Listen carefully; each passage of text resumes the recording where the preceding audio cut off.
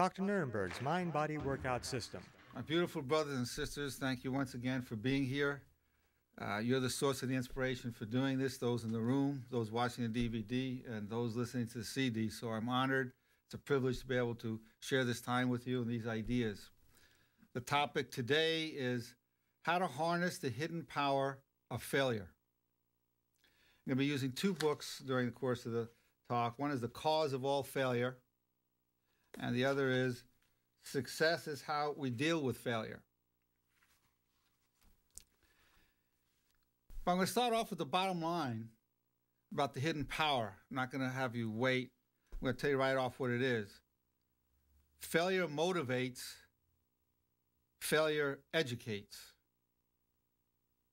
Now, of course, this is all in the context of the proper motivation, because there are people who can be destroyed by it.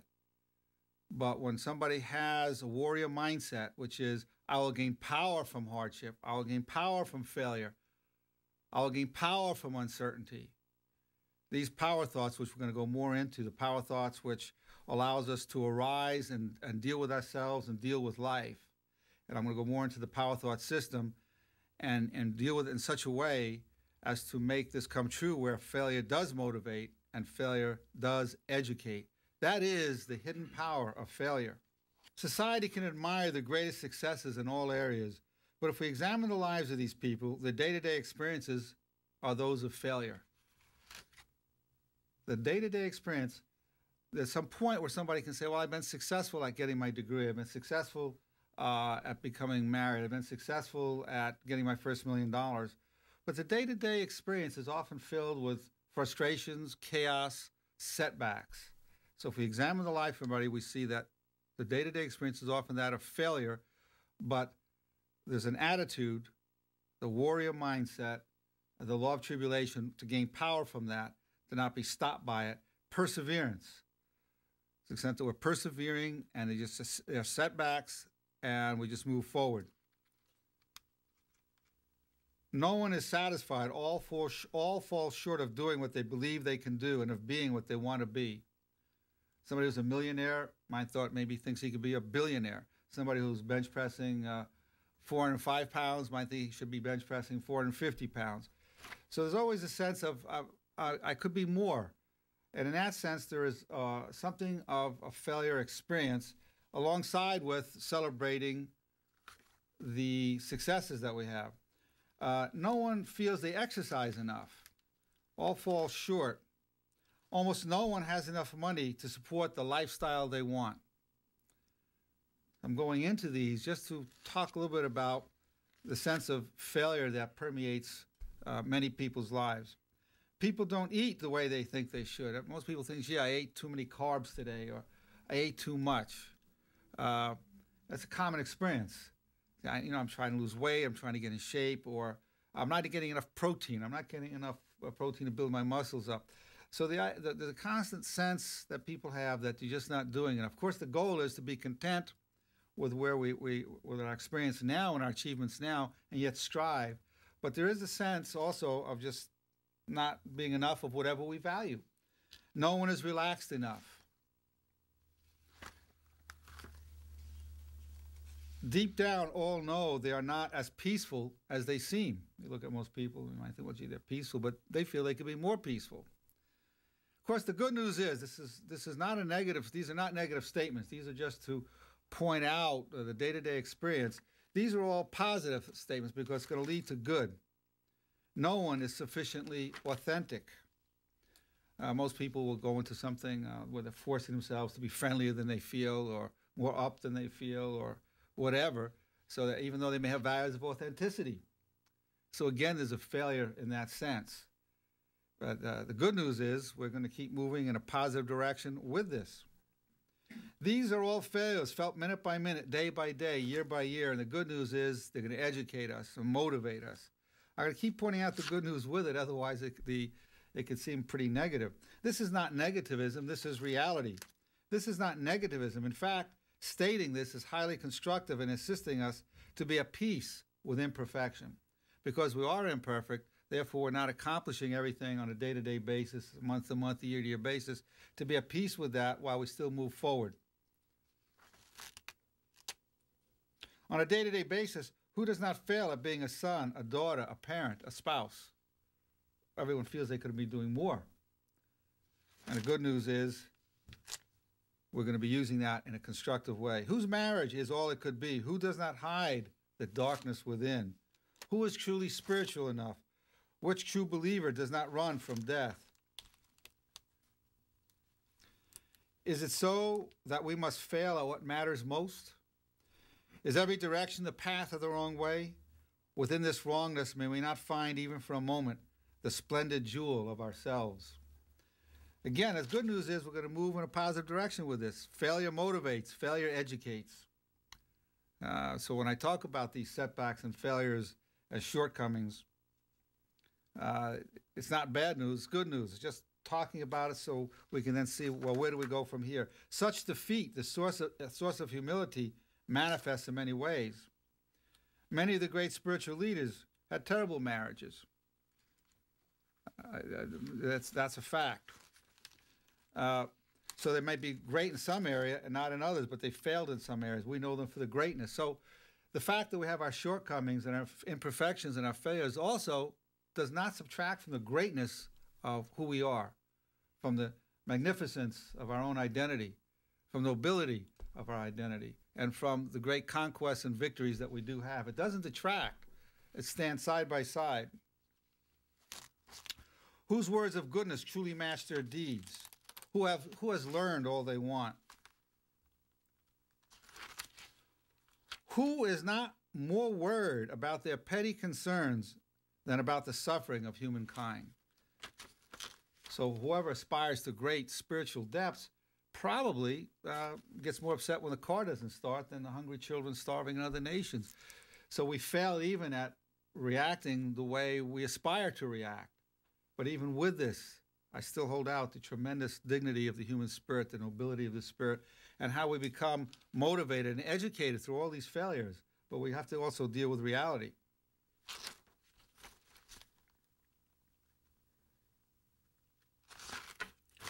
Who is not selfish? Who is not self-centered?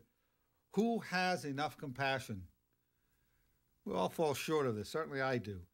All of us do. And again, it doesn't detract from the potential within ourselves and from the enormously constructive direction in which we are going. Have we all not been trapped within the prison of ourselves since time began, trapped in ourselves with our own self-absorption, while there's much going around us that needs to be attended to, or be so absorbed in ourselves that we don't see the love and beauty around us? Who truly appreciates and is sufficiently thankful for the enormous love and beauty in which we are immersed? It's easy to lose that perspective and get totally defined by a moment of negativity. That's a universal failure, and that's going to help motivate us and educate us. As we mature, we can become proud of our failures. They have strengthened us and made us what we are. So we're not just talking about that failure motivates and failure educates. You say, well, you talk to people who have been successful, they talk about their failures and there's a certain lightheartedness about it. But also we can talk about our failures before then. Most of us at some point want to hide our failures, or there's a shame to it, or embarrassment. Success is to persevere, to rise up over and over, to be tolerant, but to strive. So success is how we deal with those failures. So we say, I'm going to learn from this. I'll become motivated by this. When in doubt as to whether you can succeed, there are two approaches. One is to affirm, I can do it, I can do it. But then we need, for some people, we need what's called a shield penetrator, one of the 21 factors in the mind-body workout system. A person might say, I'm just trying to psych myself up until I can do it. Heck, I know I can't do it. It could make the person more negative. So they need what I call a shield penetrator. Even if I have uncertainties in reality, I can do it and I will do it. Even if I have uncertainties in reality, I can do it and I will do it. Now, in the Dr. Nerenberg mind-body workout system, we also use exercise with it. Even if I have my uncertainties in reality, I can do it and I will do it. Even if I have uncertainties in reality, I can do it and I will do it. Even if I have uncertainties, I can do it and I will do it. And I'm closing my eyes, I'm focusing on my words. The other is a paradoxical approach. The other is to say, I cannot do it, I cannot do it. Until a doubt is noticed. And that doubt is the doorway to self-confidence. I cannot do it, I cannot do it. Wait a minute, what am I saying? Heck, I can do it. So it flushes out the doubt, and the doubt then is the pathway to positiveness. Those are the two approaches.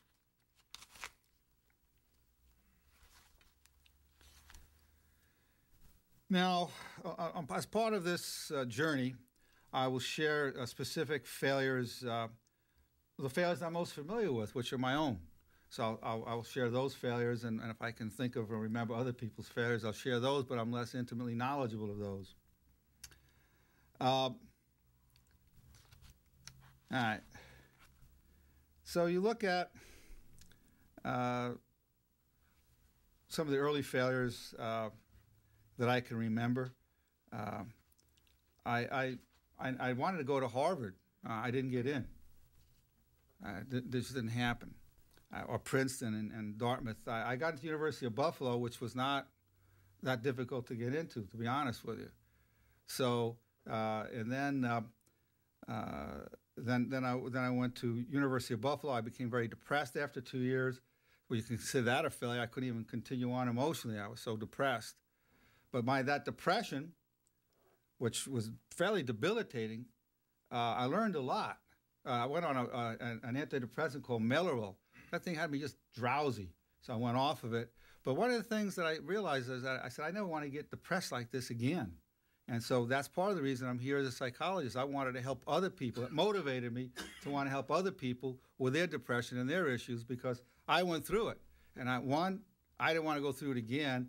And two, I want to help other people when they're there because I would feel compassion. And I remember when I went to different psychiatrists, psychologists, I didn't get any help. I mean, they just were so aloof and distant. Well, I'm opposite to that. In my office, I'm very interactive and listening, but also advising and giving methods. So even the methods that I have was a reaction to what happened to me then. The motivation then, I didn't want to get depressed like that ever again. And I wanted to be able to help others with it. And I've done that. So even the course of my life was affected by the fact that I moved from one school that was an okay school to another school that was maybe even a little less prestigious, Hofstra University. But that depression had a tremendous effect. Now, and I haven't been depressed since. I've had anxiety since, or nervousness, or stress, but I've never been depressed since that time. That's been an amazing thing, which I'm very thankful for. You know, interestingly enough, one of my daughters, Janara, is doing her graduate work at Harvard. So I wear a Harvard sweatshirt, and I say, you know, I couldn't get into Harvard. My daughter did. So I take extra pride in that. And I don't just say my daughter went to Harvard. I said, I couldn't get into Harvard. I tried as an undergraduate, and I tried twice as a graduate student. I couldn't get in. So but my daughter got in there, and I take more pride in her getting in there because I didn't get in 2 times. So it turned into a positive thing. Now, okay, so there's something that looks like it's negative, turns out positive. Well, I did get into Columbia in graduate school, which is a very prestigious school. So that sounds really good on the resume. What I was given was called a terminal master's degree. Now, let me tell you what a terminal master's degree is. That meant I took a written exam, I did very well, and then it's an oral exam, which is a very political situation. One of the professors, Howard Hunt, who was a very famous researcher in personality work, I found out later from somebody from the committee that he spoke negatively against me, and they gave me what's called a terminal master's. I called up Professor Hunt, and I said, gee, what happened, you know, in that? He said, well, since you called and I'm asking to be very, very honest with you, he said, your answers, number one, we don't think you're Columbia PhD material. And number two, your answers were elliptical. He said, do you know what I mean by elliptical? Well, I don't know if anybody would know what he meant by elliptical. He says, well, he said, you seem to know what you're talking about, but you don't. Wow. I had nightmares about it for years about wanting to. You only got one shot at those exams back then. It was very political. So what happened was I took a year and went and I studied electronics technology because I was interested in the field of electropsychology. Then I got into the University of Texas, had to take all the classes over again. They didn't count anything for my whole 2 years at Columbia University. But once I passed the core program, they did count it, and I got my PhD in 3 years of being at the University of Texas. Took a trip back to Columbia, and guys I started with hadn't finished up their PhD. The average time at Columbia was 10 years. So I had my PhD before people I started with the failure. So here again, the perseverance And keep in mind, I was traumatized, and that's the word. I would have dreams that they would let me take that exam again. And by the way, interestingly enough, like 30 years later, I went back to campus again, and I asked about Howard Hunt. Where is he, They said, who? So here he was, a man well known at that time, and no one even remembers him. Of course, he made quite an impression on me. He's the guy who basically got me out of Columbia at the time. So here's again, I'm sharing the setback on what took place because I'm pointing out by perseverance. At the time, I didn't have the power thought system, but I was so hungry for that knowledge. Then, when I was at the University of Texas, when I came to my last year or so, year and a half, I was basically a hippie at the time, and I realized that this knowledge that I was learning, I no longer regarded as sacred. And they weren't going to kick me out of the program because I was doing what was called sensitivity groups. And so the chairman of the department, Dr. Spence, a very famous psychologist, had gotten a letter. And so I dealt with that. In fact, the chairman of my dissertation committee said, hire an attorney. I didn't do that. I wrote a letter, and I got through it. And the day I had my final oral dissertation defense, I had an argument with my girlfriend. Took my orals, went back and finished the argument with her at the time. So the whole path, so I almost didn't get through even the PhD because I didn't go along with some of the policy. There were failures before that in terms of high school, not being inducted into the Honor Society, lost many high school wrestling matches, all of which, because I used to feel more concerned about pinning somebody, humiliating another man. I'd rather be humiliated than humiliated. So my psyche worked against me, so I would lose. Was part of the psychology of what took place. Well, today, one of my areas of expertise is sports psychology. I would know how to deal with that now in terms of power thoughts and the mind-body workout system. So even my failures as an athlete in high school, which were more psychological defeats than physical because of the attitudes I had.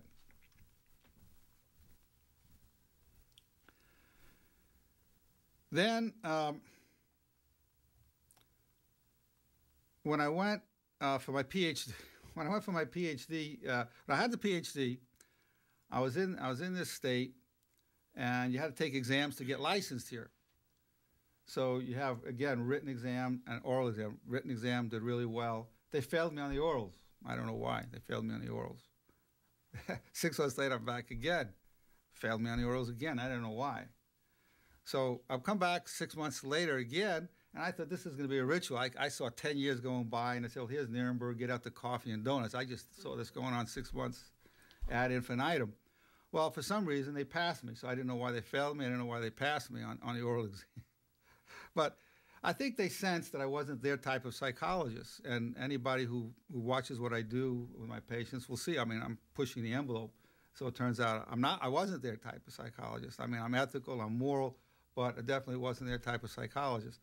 But it didn't stop me because, and here's a key factor in terms of dealing with failure, is the passion. I had an enormous passion for psychology, for understanding human nature. There's enormous passion.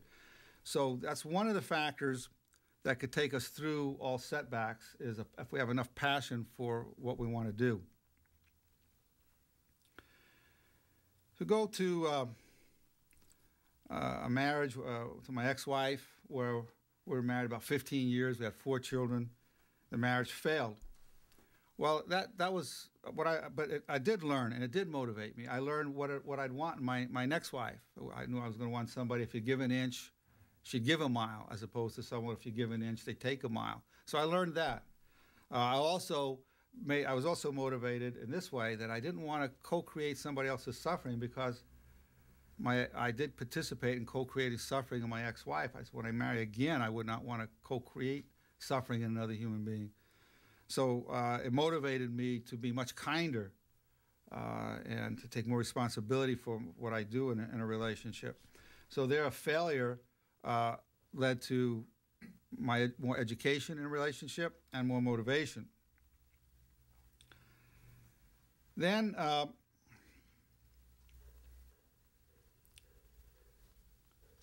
let me give you an example before I had the mind-body workout system. I remember with the ex-wife one day, I was really angry at her. And she came to the door, and I was walking to the door. And at that time, I was trying to lead a really spiritual life. So I was telling myself I'm going to react with compassion and understanding. I'm walking to the door to answer. I know she's at the door. I'm really ticked at her about something. I don't remember what. And as soon as I opened the door, I began yelling at her without hesitation. So in terms of failure, there it was, the failure. But all these things motivated me to say, you know, the truths I know that could set me free, I'm not able to live them. And so that, and then I saw even in practice with my patients, I see people make tremendous progress. Then I see 2-3 weeks later, a month later, they regress back to how they were. They didn't have anything they can carry with them.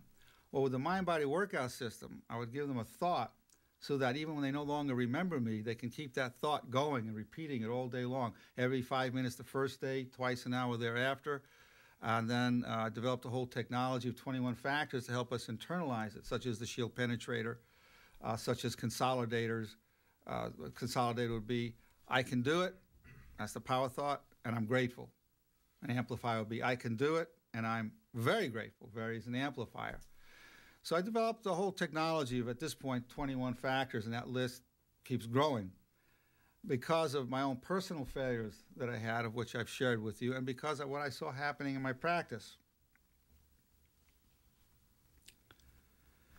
You have to really want your power thought to be real. And there's nothing like failure, and with a lot of failures comes pain. Well, pain motivates us. As a matter of fact, I want to tell you one of the greatest motivators for the advancement of all society. It has to do with failure and the fear of failure. Those are very powerful factors to motivate people. They don't want to fail. There's a concern of failure or even a fear of it, and that motivates people tremendously in all areas of life. They want the success. You know, many people want success, but even more than success, they don't want to fail. Many people, it's an ego thing. I don't want to be seen as failing. So that's, again, some of the hidden power of failure in terms of the motivation factor is really not wanting to fail, which is different than wanting to succeed. Now, very often in life, I'm going to give a power thought that's very essential. When I was given a terminal master's at Columbia, I didn't know where I was going. I mean, I had applications out. By the way, I was turned down at Harvard again. At that point, I applied to Harvard and some other Ivy League schools. But it was uncertainty. In many areas of life, there are uncertainties. When you invest in stocks and bonds, you open up a business, you're getting involved in a relationship, there's always uncertainty. A very powerful power thought, and it's a variation of the law of tribulation. I gain power from uncertainty, and I'm very grateful. I gain power from uncertainty, and I'm very grateful. So moving my arms now as I exercise, I do it, get the proprioceptive involvement. I gain power from uncertainty, and I'm very grateful. I gain power from uncertainty, and I'm very grateful. I gain power from uncertainty, and I'm very grateful. Now I'm going to amp it up more. I gain great power from uncertainty, and I'm extremely grateful. I gain great power from uncertainty, and I'm extremely grateful. I gain great power from uncertainty, and I'm extremely grateful. I gain great power from uncertainty, and I'm extremely grateful. I'm closing my eyes. I'm actually listening to myself say that. Now, that power thought's absolutely essential because that's a very common type of hardship, a very common struggle, a very common tribulation, is this being uncertain. When I was diagnosed a year ago with prostate cancer, it was uncertain how I'm going to deal with it. So the power thought, I will gain power from this uncertainty. Instead, I didn't have that power thought in place at the time. I took the power thought, I will gain power intellectually, spiritually, and emotionally from this tribulation. I will gain power intellectually, spiritually, emotionally from this prostate cancer. I will gain power intellectually, spiritually, and emotionally from this prostate cancer. And I did. At that time, I became the strongest man in the world, and for my age and weight. And also was very jubilant during the whole aspect. I was joking around with the doctors, and it was like a spiritual pilgrimage. I was very up. The power thought, the mind-body workout was very uplifting in my accomplishing that. And since that time, I've set many world records, both in the bench press and the T-bar strongman pull. At one point in business, I owned a business that I sold for over $1 million, Baby Photographers of America. And but there was an audit going on, and so the government wanted like $700,000 for the IRS. Well, I ended up with an offer in compromise, paid them $100,000, but the state wanted $70,000, 10% of the original estimate, and I didn't have it at that point. And this was years later. This audit went on for 10 years. Well, I wrote them a letter saying, if you don't accept my offer in compromise, I sent the state $20,000. I sent the state $20,000. Said IRS took an offer in compromise, and here's a comparable amount. But if you don't take this, I'm going to go into bankruptcy. So they sent me back my $20,000, and I bankrupted. Well, ruined my credit for 10 years, but I did save $50,000 in credit card expenses, which I didn't want to do to the credit card companies, but that was one of the positive things to come out of it. Also, at the time when I sold my business for over $1 million, I made a mistake. I bought the wrong lab. I failed to get the right lab. I used to farm out the lab work. I bought my own lab. I spent $10,000 on one consultant. It was the wrong lab. Well, when I was bought out from Americana Portraits, it made a nice package because we were doing 700-800 sittings a week. We had our own finance company, framing company, and a lab. So the overall package looked good. So it helped in the sale of the business, even though they eventually they sold that lab out because it wasn't helping them. So it led to positive things. So there's another aspect to the failures. Very often, not only does failure motivate and failure educate, but very often in failure, the old expression, one door closing is another door opening, and often what looks like a failure is not. And it reminds me of the old Chinese story about the Chinese farmer who they were very dependent on his son to help him with the crops and the farming, and his son broke his leg, and the neighbors would come over and say, gee, that's a shame that your son broke his leg and now you don't have help with the farm. And he says, well, maybe. So what do you mean maybe? He's not going to be there to help you right now because of his broken leg. He says, well, maybe. Well, within a few years, war broke out, and all their sons were drafted into the army, all fighting. They were left without their sons. And they came over to him and they said, well, you're so lucky. Your son broke his leg, it healed, he's helping you now, and our sons are gone off to war. You're really lucky he broke his leg. And he said, well, maybe. And the story kept going back and forth like that. So that's another aspect, of course, is something that's regarded as a failure. Sometimes turned out to be one of the greatest blessings. So that attitude towards failure, that it could end up being a great blessing, is an important aspect, an important hidden power within failure. We've talked about how failure motivates, failure educates, but also we're talking about failure what seems to be a failure or setback may be the greatest thing. Even financial failure could be a great thing for some people because some people could be ruined by a lot of money. Certainly we see all the time with celebrities who become rich and go bizarre because they weren't mature enough to handle it. So there's the possibility, so within this failure, there could be great jewels of benefit. Could be there's great benefit within this setback. There is great benefit within this setback. There's great benefit within this failure. I will find great benefit within this failure. I will become motivated. I will learn from this setback. I will learn from this failure. I will learn from this failure. I am motivated by this failure. There will be great benefits from this failure. These are power thoughts that will lead to tremendous progress through failure, the hidden power of failure. Now, going back over the experience, I have never met you personally, but I know a great deal about you. For one, I know your life is filled with failures, and if you're honest, you know it too. You repeatedly failed to the happiness for which you craved.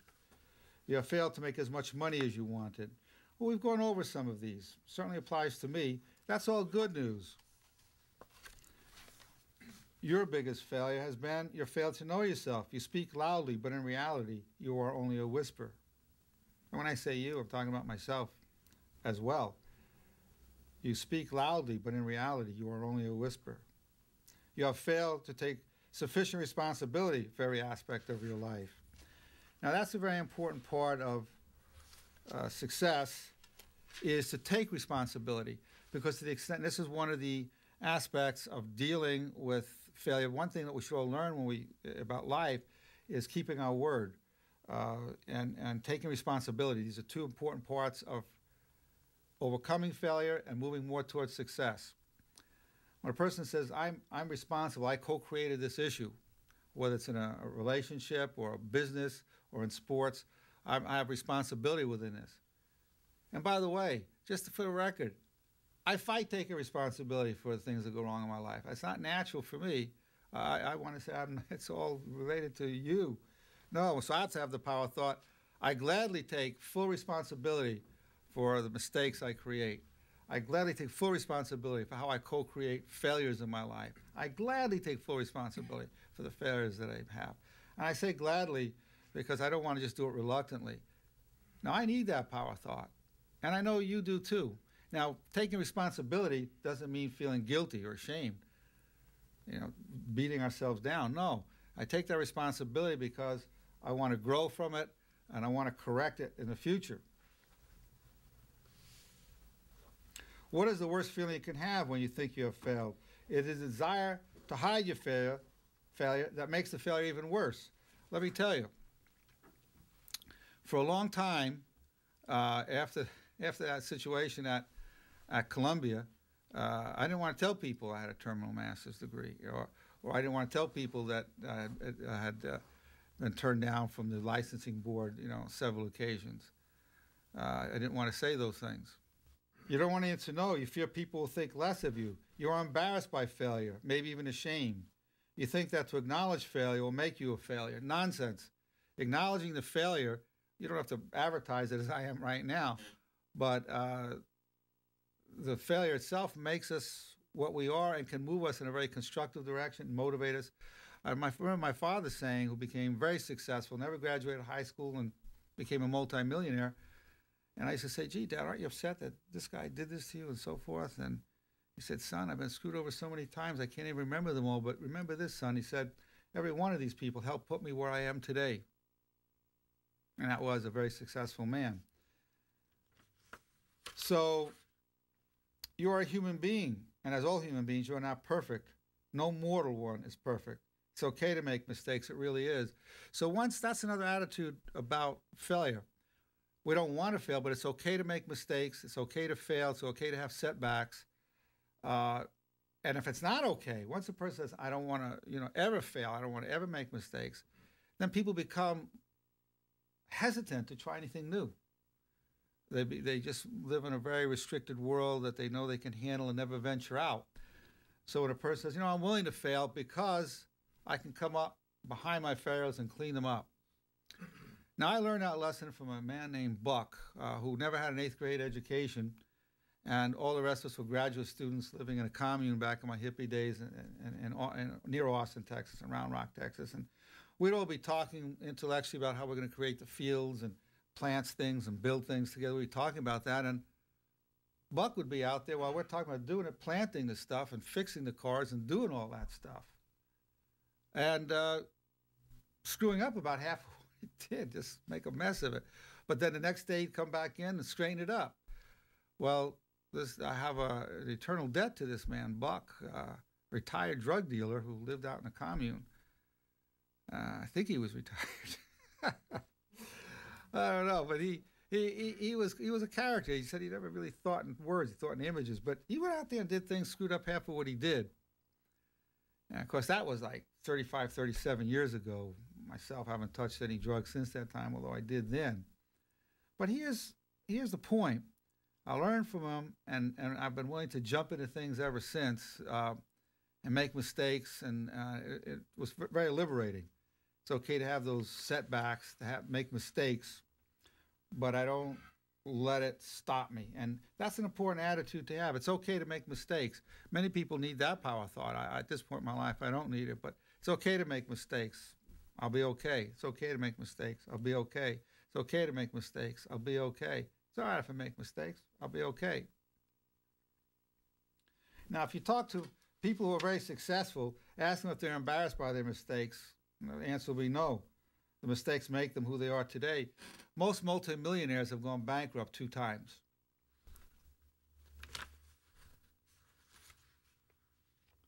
When you look back on your failures, you'll come to a point where they make you laugh. Yes, you'll actually laugh. They'll tickle you. You'll smile and say, I sure made some wrong turns in my life, but it all worked for the best. You are big enough to laugh at yourself. You refuse to take yourself too seriously. So that's an important aspect, is to be able to laugh at ourselves and say, yes, I made a mistake, or I failed, and I'm on my way. I'll go again, and it's not the last time I'm going to fail. After all, without your failures, you'd probably be a lot more arrogant than you already are. Now you're good company. One thing about those mistakes and those failures, it does humble us, and that's good. You know, the fighter who always wins in a boxing match and then finally has a loss, sometimes he has more problems than the guy who has more of a spotted record because he's been able to persevere through the times he lost. The good news is you learned. You learned for yourself, and now you can help others.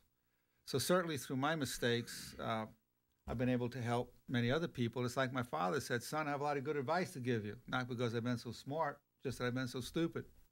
So I always tell people part of my credential for helping you is my own stupidity. A lot of stupid things I've done, but I've learned from that, and I'm able to help my family, help my children, friends, patients, whomever, through those mistakes. And other people will trust what I have to say more because they know it was born of real life experience. And you can help others without making them feel stupid or making them feel abnormal, because you made the same mistakes. You were in their shoes. That's why you are the best teacher for them. You don't have to have been a drug addict to then become a drug counselor, but people who have drug addiction problems trust people who've had an issue in their lives. They just have more trust in them. They feel, well, you know what I'm going through.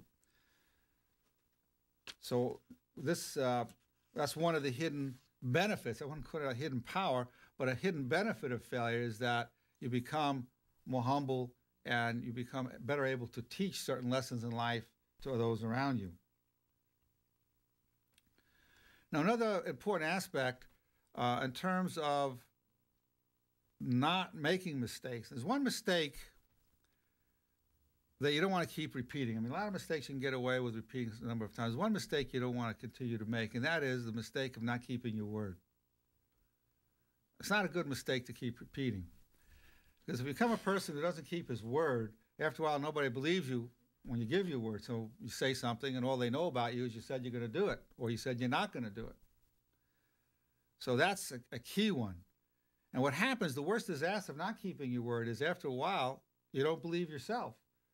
So the word, which can create direction, meaning, and reality itself, that power of the word becomes lost to you. The disaster is it becomes lost to yourself and not only to other people. So for people who have that issue, and by the way, many people with substance abuse issues or underachievers have that problem of not keeping their word. It's a fairly common problem. And a great power thought there is keeping my word is my first priority. Keeping my word is my first priority. You have some exercise, you can take weights. Right now I'm just doing some shoulder rotations. Keep my word is my first priority. I'm closing my eyes, I'm focusing on it. Keep my word is my first priority. Keep my word is my first priority always. Say an amplifier. Keep my word is my first priority always. Keeping my word is definitely my first priority always. Keep my word is my first priority always.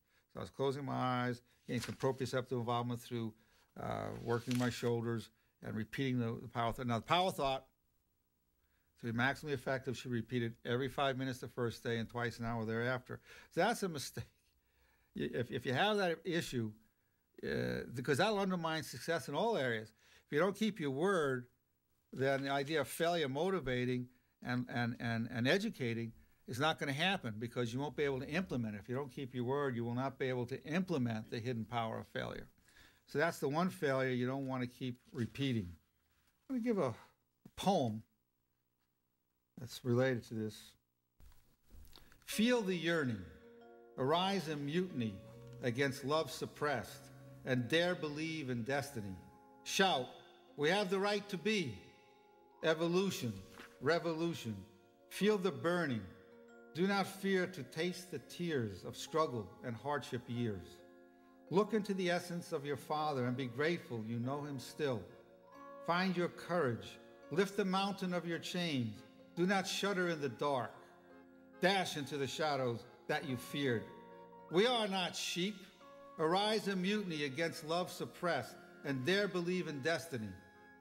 For we are not yet in our graves. Shout, we are human, and laugh in the shadow that you feared. Feel the burning. We are not asleep. We can truly love. Awaken to yourself and what you truly seek. Look into the eyes of one another and be grateful. Before this life does end, arise to the greatness of your yearning. Your courage is life's meaning. Do not fear to taste the tears of struggle and hardship years.